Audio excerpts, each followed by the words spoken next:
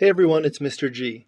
In this video, I'm going to show you how you can record your own sound if you can't find what you're looking for in the sound library, or if you don't want to use text-to-speech and you want to use your actual voice to make your project a little bit more personal.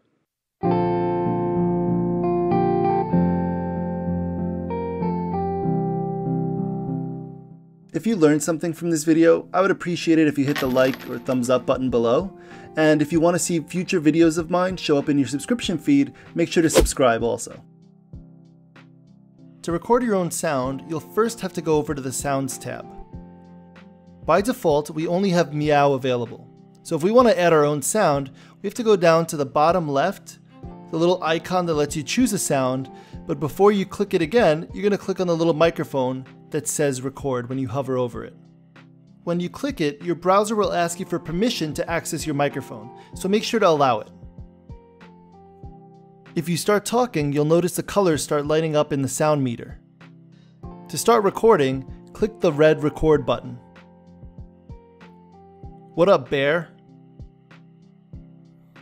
If you make a mistake or you want to start over, hit the stop button and then select re-record.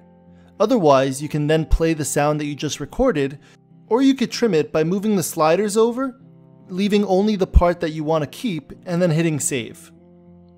Now I recommend renaming your sound to whatever you said. Once you finish recording your sound, you can then modify it in the sound editor.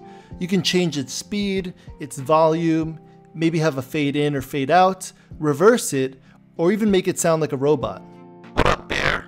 To undo the effect, you just click on this undo button. Back in the sound palette of the code tab, you could also change some of its effects over here. You could change the pitch and you could change the volume. I now have that sound available to me in the sound palette, so I can play the sound that I just recorded. What up, bear?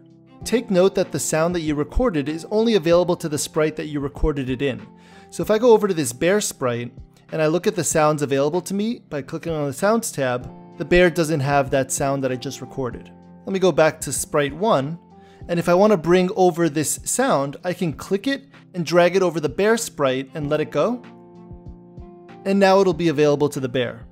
You could also use the backpack down here at the bottom. If you're logged in, drag the sound into the backpack, and then you can bring it over to other projects or other sprites within the same project.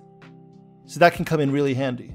But since I don't need the bear to say what up, bear, I'm just going to go back to the sounds tab in the bear and delete it. And note that that's not going to delete it from my sprite 1, the cat. You also don't have to record just speech. If you want to create your own sound effects, you can do just that, especially if what you're looking for isn't built into Scratch.